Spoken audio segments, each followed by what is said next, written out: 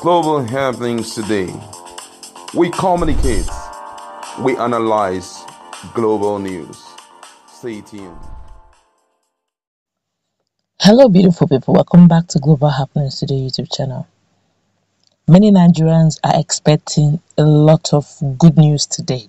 Don't forget that the PEPT court decides whether to be televised or not. I'm talking about the Presidential Electoral Petition Tribunal.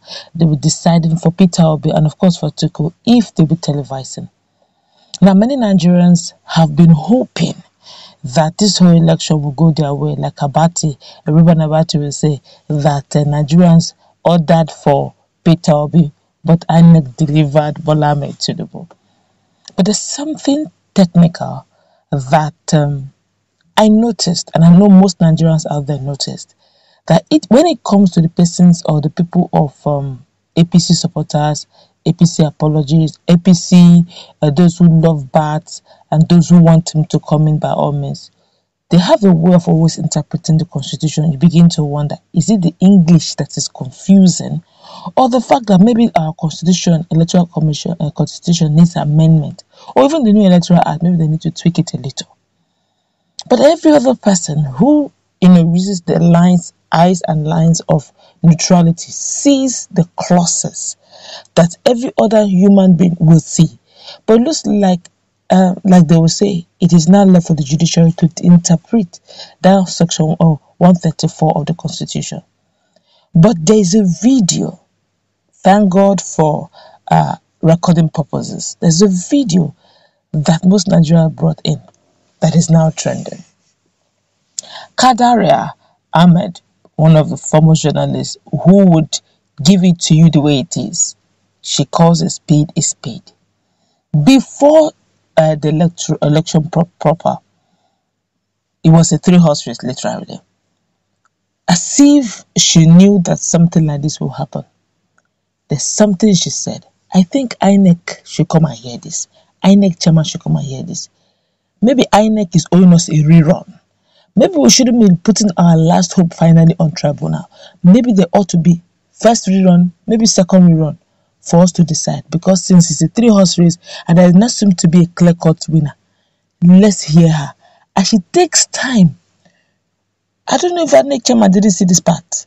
She takes time to explain. This is before the election, so it's not like there's something that happened. Before the election took place, she took time and explained the reason why there might be a rerun or why there should be. Watch the video together with me. Let me not.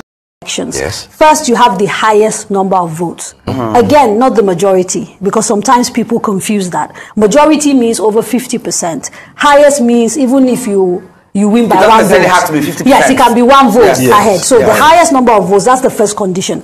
The second condition is that you must win 25% votes across 2/3 of Nigeria's 36 states, which is 24 states, plus it is an and FCT. You must win FCT. You must win at least 25% in FCT. Okay. So even if you win those 24 states, you have 25%, but you don't get 25% in FCT, there's a problem. Wow.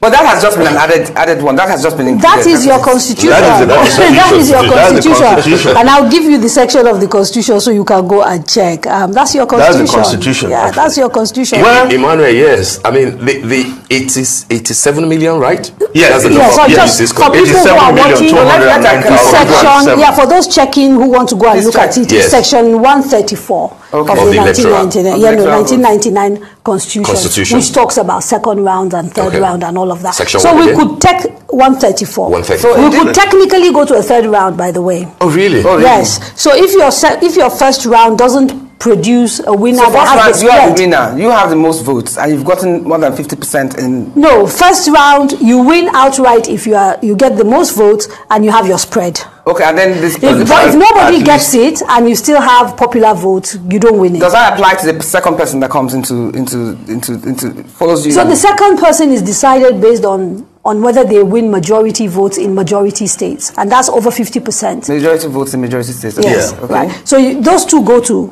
a second round. The conditions are exactly the same required of the second round. You must win majority votes and also have the spread. But this time it's just two parties. Yes, just two parties. If at the end of that, you still don't have a winner, then you go into a third round where a simple majority will determine the president. So the requirement for spread is removed when you get to the third round. Looking at the strength of the, let's say, the top three candidates or parties, do you see the possibility of a runoff? This interview took place, welcome back. This interview took place before the election. People saw the hype. Peter Obi.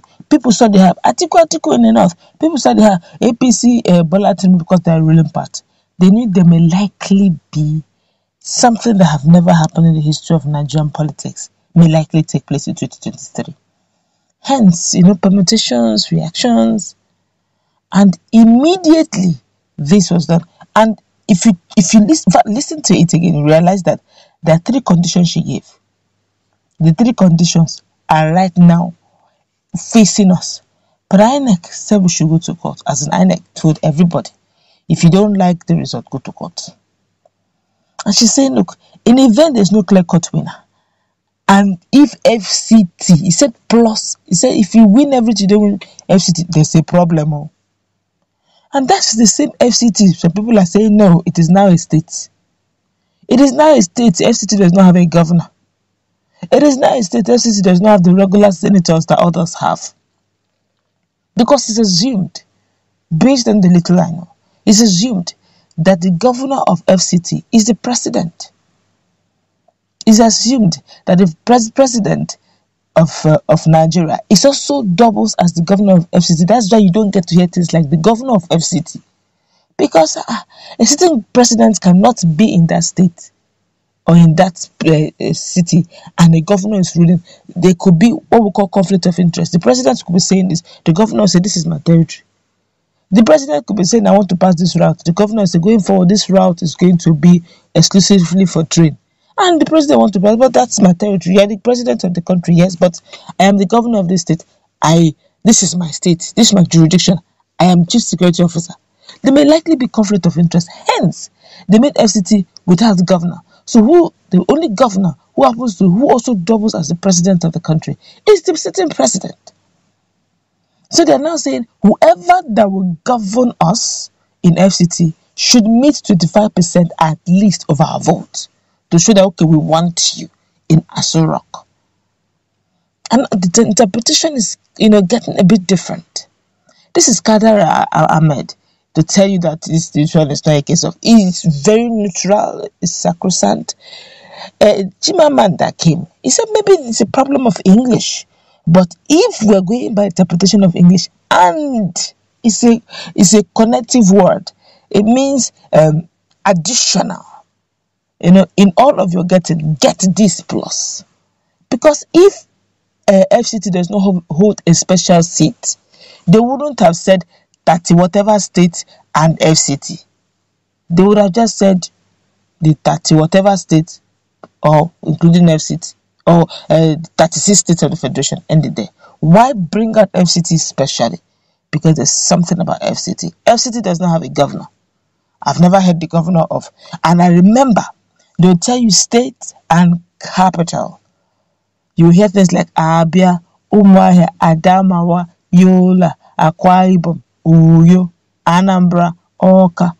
When it gets to FCT, what we hear is FCT Abuja. FCT Abuja. There's nothing like Abuja, Gwangwarasa, or something, or Lumbe, or whatever.